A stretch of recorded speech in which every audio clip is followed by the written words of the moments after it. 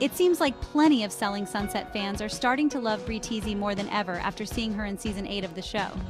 Is it true that she's finally won over audiences? Truth be told, Bri doesn't seem like the type of person who cares whether she's liked or not, and she's made that abundantly clear. But still, many viewers are finally starting to warm up to her now that they're seeing her as a cast member to root for. When Bri first started filming scenes for Selling Sunset, she immediately faced drama with Chelsea Lascani since Chelsea was judging Bri's love life. Chelsea made it clear she didn't approve of Bri's relationship with Nick Cannon since Chelsea believes it's toxic for Nick to create a bunch of broken homes by impregnating multiple women without any plans to marry them.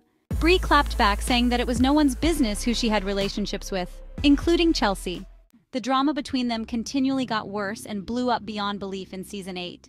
That's because Bri heard a rumor about Chelsea's husband, Jeff Lascani, cheating on Chelsea with a woman in a hotel lobby. Bri approached Chelsea with the information, and Chelsea got pissed that the storyline was brought in front of the cameras when it was something she would have preferred to handle privately.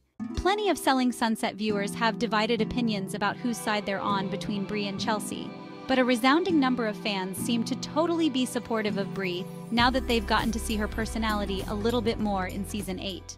One social media user posted, "Bri did nothing wrong. In fact, she took the high road and was very compassionate. I was surprised by Emma's reaction. She seems like she's causing problems, and I didn't think she was so shallow." Another fan added, "Karma has a way of handling business. Chelsea was a total B to Bri unnecessarily. She wants respect while dealing with the situation, but feels entitled to receive what she herself could not give to Bri." Someone else said, "There's no reason for Chelsea to be mad at Bri. Chelsea should simply be mad at her husband for being a cheater." There are also tons of people siding with Chelsea too, of course, though. One of those people wrote, "It really sucks because I like both Bri and Chelsea, and I honestly wished this drama hadn't happened on camera. Chelsea should have had a chance to handle her divorce in private without Selling Sunset cameras in the mix. Bri Prob shouldn't have filmed that scene with Amanda on camera." Did Bri win you over after you saw her strutting her stuff on Selling Sunset Season 8? Let us know your thoughts in the comments section below.